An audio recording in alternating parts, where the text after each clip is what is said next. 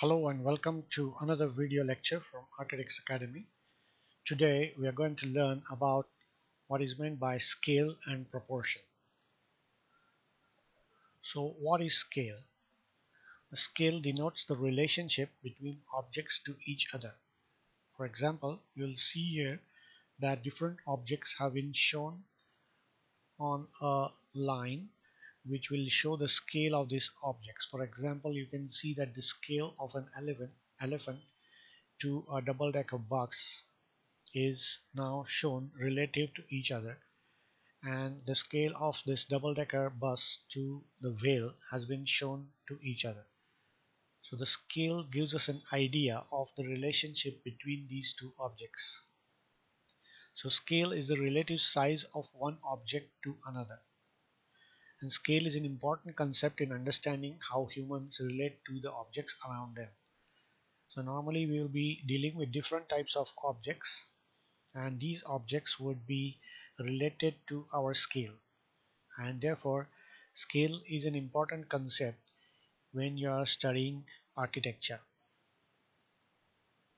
Now this sketch again shows you the relationship of the human being to different tigers. So you will see that the different tigers have different relationships to the height of the human being, and this has been denoted by linearly, and therefore you will see the relative scale between all the tigers also and the tiger and the human being. Now scale has a psychological impact on the observer. For example, objects or buildings which are very tall or very wide seem to be overpowering to the person observing them. So as you can see in this photograph, if you are standing below this building, you will see that this building will become overpowering on the person looking at this building. So you will see that the scale of any object will have a psychological impact on the observer. Horizontal buildings relate more to the human scale and create a sense of relaxation or repose. So you can see here that the basic lines of this building are horizontal, and you will see that when you look at such a building, you will feel a sense of relaxation or repose, and you can easily relate to such buildings. Vertical buildings, on the other hand, do not relate well to the human scale and are imposing. They create a feeling of excitement and tension. So as you can see here, this building is imposing, or it is sort of dominating the human scale, and therefore there is a feeling of excitement and tension while looking at such structures. Scale can also be used to create a psychological reaction in the observer. For example, we associate large size with domination or power. So, buildings which are the seats of power, like palaces, parliament buildings, president's house, etc., are large and massive buildings. So here you can see the building of the Rashtrapati Bhavan, and you can see the scale of the building with relationship to the human scale here. So this is a very massive and large building, and this denotes a seat of power, that is the president's house. On the right hand side you can see a French palace, again the seat of power. The king used to live in this palace, and therefore it is also depicting a sort of sense of uh, power and domination for the observer. Now in Britain, this is another example where you can see that the Parliament building is designed to be a very dominant building. It is a very large building, and you will see that the house of the Prime Minister, on the other hand, is like a commoner's house. Now it would be also important here to note that here it is a sort of an abstract concept which is depicting that the parliament is important and strong, but the prime minister is a representative of the common people, and therefore his house is not a very dominant building but an ordinary building. Sometimes scale can be used to um, in different ways. Like for example, in some cases, smaller scales are used. For example, building for children. Like in this case, this is a primary school or elementary school, and you can see that the furniture here has been designed in such a way that it relates to the children. And the elements in the primary school can be deliberately designed to be of a smaller scale than for adults. Scale is also used to denote importance. For example, monuments are always larger in scale than the observer, so that they stand out and get attention and importance. This can be seen in the photograph of India Gate and in the photograph of the Statue of Liberty. Both of these are monuments, and therefore you will see that these monuments have been given importance by increasing their scale. Now let us see what is meant by proportion.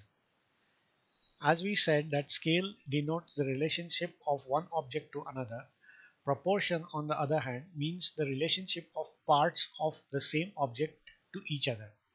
For example, if you see the human figure, you will see that the height of the head of the human being has got a certain relationship to the other parts of the building, other parts of the human body.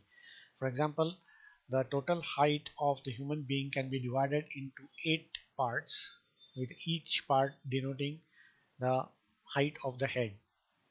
Now these proportions would change in case of a child, in case of a baby, and in case of a very small baby. So you'll see that these proportions are like fixed rules which we can follow while considering different objects.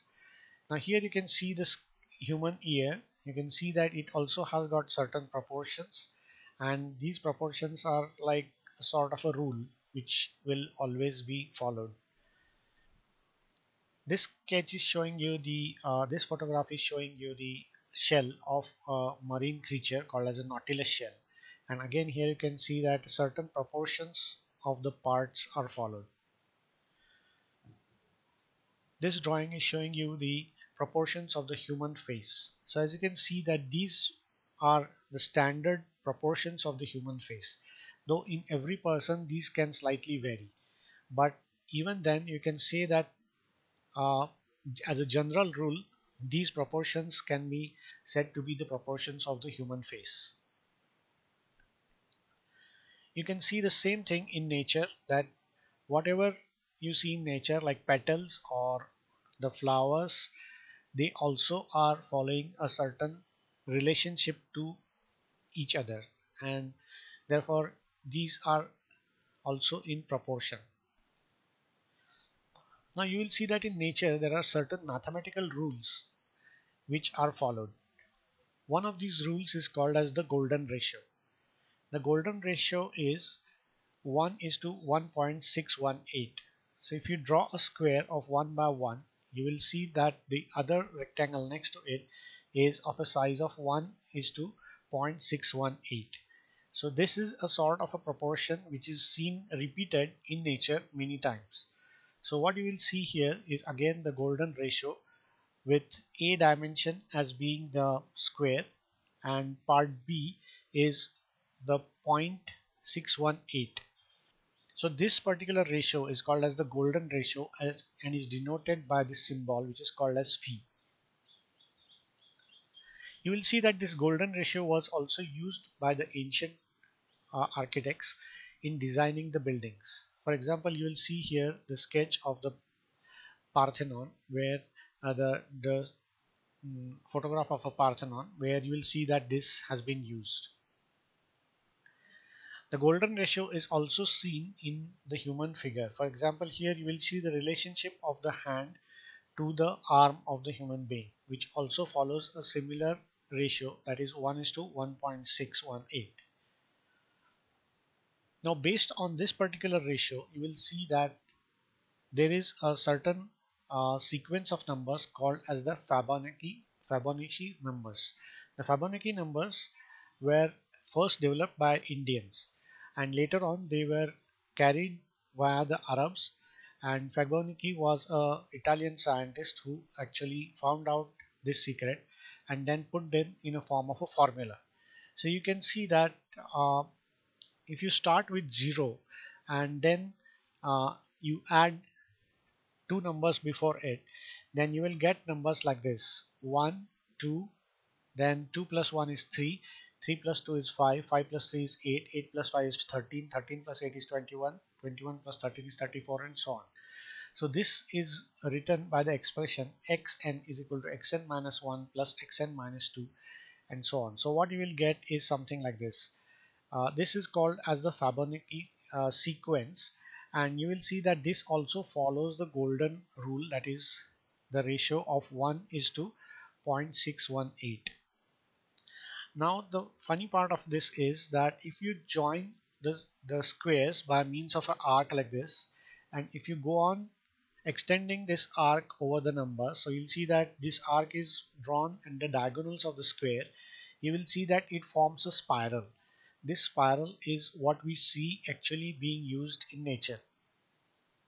So if you look at the different examples, like for example this nautilus shell, you will see that it grows out like the Fibonacci sequence. The same is true with the human ear. Again, here this spiral is followed. The same is seen when we are seeing the formation of a galaxy. This is the formation of a storm or a typhoon, or what we can say a hurricane. And the same sequence is also seen when we are seeing the petals of the flowers or the central part of a sunflower. Now the next type of rule which we see, which is also interesting, is called as the rule of thirds. So what you are seeing here is that when you divide an object, or a photograph in this case, into 9 parts, and if you keep the central part or the central subject of this photograph in 1/3 of these 9 parts, then the photograph looks much more interesting and dramatic. So you will see that by having the rule of thirds or following the rule of thirds, you can create tension, energy, and interest in the composition.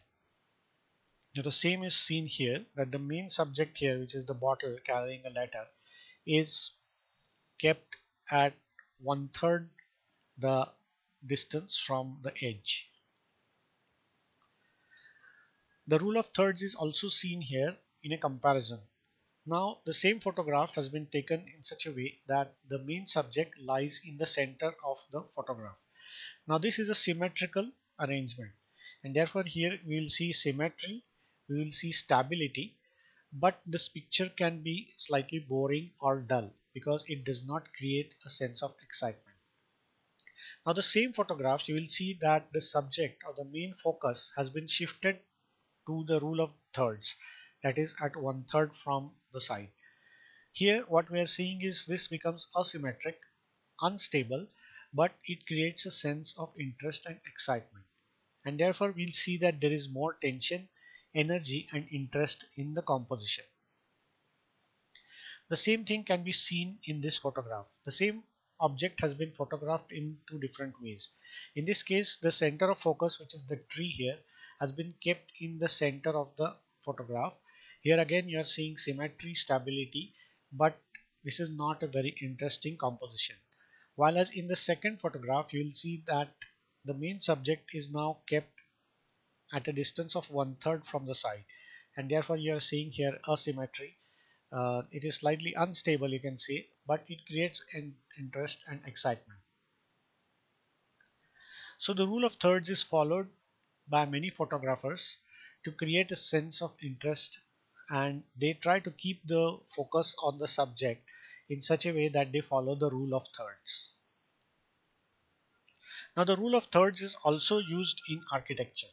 As you can see here, the building, this particular building has been designed in such a way that the central focus or the central point of interest of this building is kept in 1/3 part of this particular length of the building. Same is seen here. This total building, if we divide it into 3 equal parts, you will see that the central part or the focus, the main part of the building is now located on the axis which is passing through 1/3 part of this uh, entire structure. The same thing is seen here in this photograph. Again, the rule of thirds has been followed to create a sense of interest. So uh, by looking at this presentation, there are some points which you should remember, and the points to remember are that scale is the relationship of objects to each other. Second point to remember is scale is important in architecture as buildings and objects within a building are related to the human scale. Third point is scale is used in different ways by the architects to create different psychological reactions. Proportion means the relationship of the parts of an object to each other. In nature, we see that some mathematical formulae are seen. We see this in the golden ratio and the Fibonacci sequence.